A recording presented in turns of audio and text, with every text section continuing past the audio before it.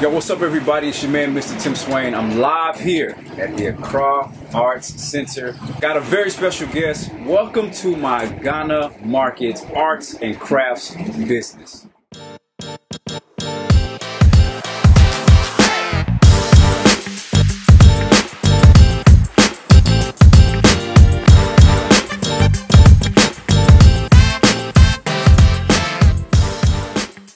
I've been knowing you for a while, but the people that are watching, they don't know you. So do me a favor, just introduce yourself. Yeah, I'm also Jospeh, and my local name is Kwaku because I'm Wednesday born. I'm from the Ashanti part of Ghana, and I'm living here in Accra because of the work. So tell the people a little bit about welcome to my Ghana Markets Arts and Crafts business.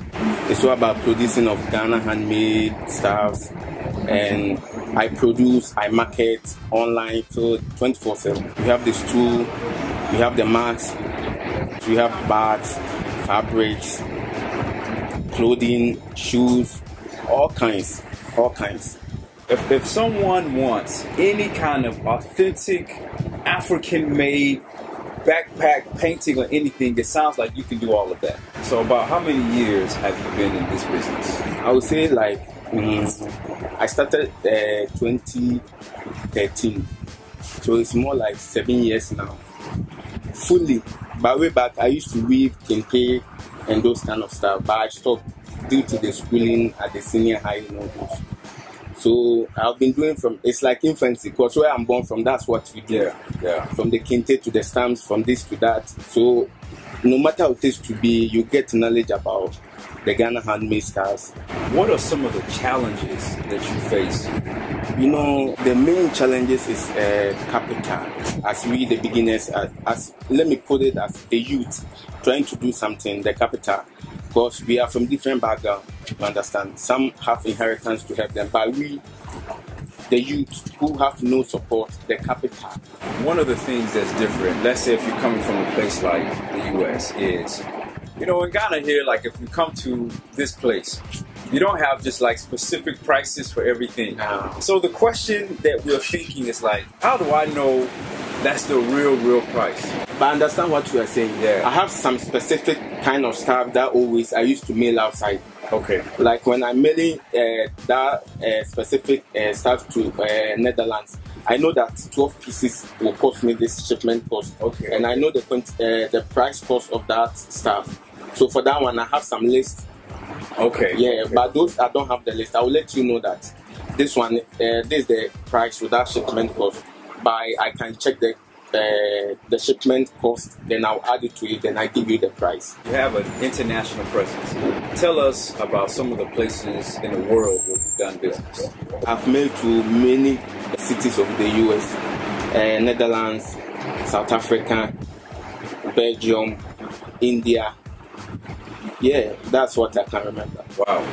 And I remember, I think the first thing that you mailed to me was the painting. And I remember when I sent you the money and everything, in my mind, honestly, I was thinking, man, this thing will not come for like 2 months. But it came in like, I think like 2 weeks, or it was very quick. It was very quick. So what are some of the differences between like the life of an entrepreneur like yourself versus, let's say, someone who they're working like a salary job? You bear the risk for yourself. You understand? That's the most challenge. And when the profits come, you enjoy yourself. Yeah, that one is it. You have to know the location, because you can't just establish a business where you don't know how things run. You cannot just go to Kaswa and open an antique good cabinet. You lose totally, because most who buy the antiques are foreigners. You understand? Yeah, it's not easy at all. You have to get a good character. You don't have to lie. You don't have to cheat. No, let me stop there, because that's something that is that's very significant. Because, you know, I've been to the Arts Center. Like every time we bring a group, we come here. I'm sure that, you know, when they see Obunis, they're thinking money. You know, let me tell you something. You know, Arts Center here. From 2013, I've been working here. Firstly, I was working with, let me say, my own brand. So Yeah, most we don't get paid, but when you exceed the cost price of the staff, that is your benefit. You see how it is? Yes. Yeah.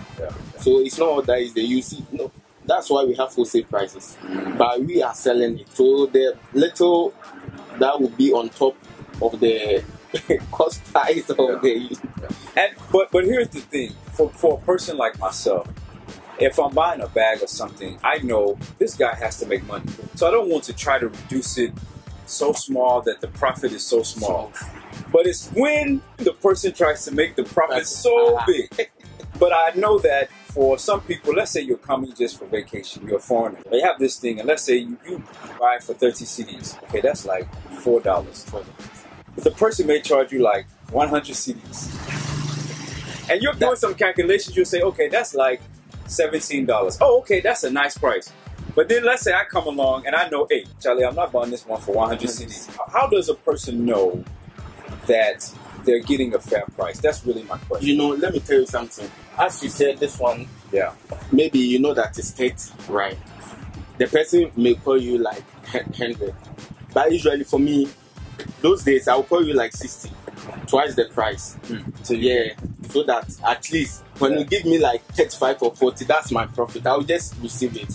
You understand? That's the little strategies in it. Yeah. Wow. So for the people listening, when you come to Ghana, you have to know. Because Ghana, anywhere apart from the malls and anywhere you go, you have to negotiate. Yeah, you have to negotiate. That's how it is. Yeah. Because it's a hustle field. That's how I see it. Because there is no support. You can go to Macaulay and those kind of stuff. Yeah. You will see the women who have been selling over there. They will go to the shop and collect the stuff. And when they sell, they make that little profit. Yeah. So that's how it is to be there in Ghana. So people have to learn how to negotiate with their and I think the main thing is once you find someone that does good business, then you stick with them. It's been at least 5 years because I remember we bought our first group here in 2015. I remember. Yeah. How can they get in contact with you? I'm on WhatsApp, Hangouts, Twitter, Facebook, Instagram. For a person that is thinking about, let's say, ordering something from the US, they want to order a backpack, maybe a shirt, or painting. How much time generally would it take to get from Ghana to the US? Usually, if it's post office, that's within 2 weeks. But sometimes it depends. Sometimes I have some already made. Okay. If some are there for that one, I can just mail it within that 1 week. But if I have to produce, it takes within 2 weeks. Any quantity. Let's say someone wants to buy like bulk, and then resell. Or do you just mostly do like individual pieces? No, I have resale, I have individual pieces, depending on the person who is purchasing. So you can do anything. If they have the money, anything. 24/7, I'm working, no fake, no scam. Always, I'm there for you. Because all hands are not the same. That's why all heads are not the same. Someone may dupe you, but me, no scam, no fake. Together we can. Thank you for your support. God bless you. And keep doing business with me because always I'm there for you. Okay. Well, thank y'all so much for tuning in. Make sure you subscribe. Make sure you like the video. Until next time. Peace. Yes.